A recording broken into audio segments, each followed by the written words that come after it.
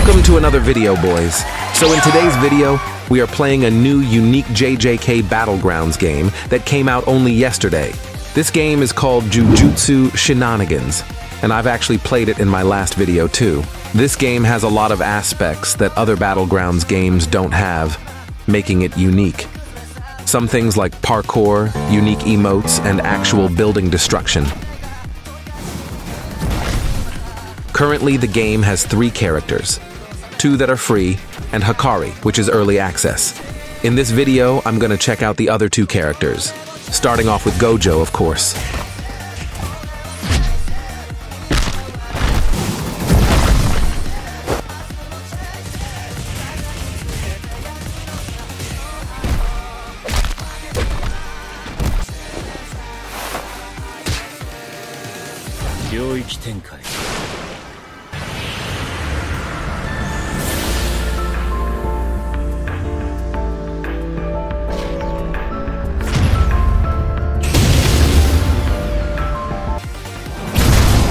Now, if you use Max Red on the finisher for Max Blue, this happens.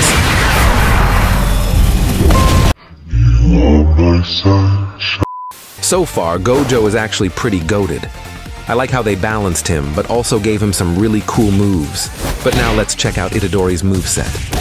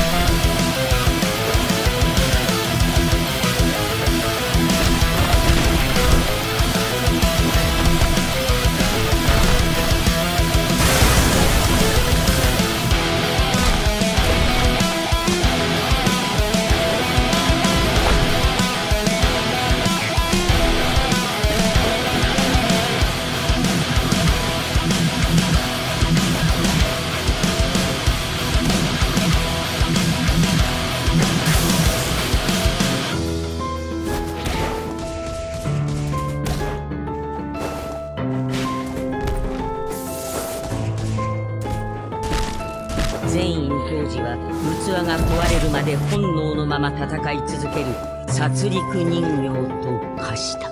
その牙は常に強者へと向かう。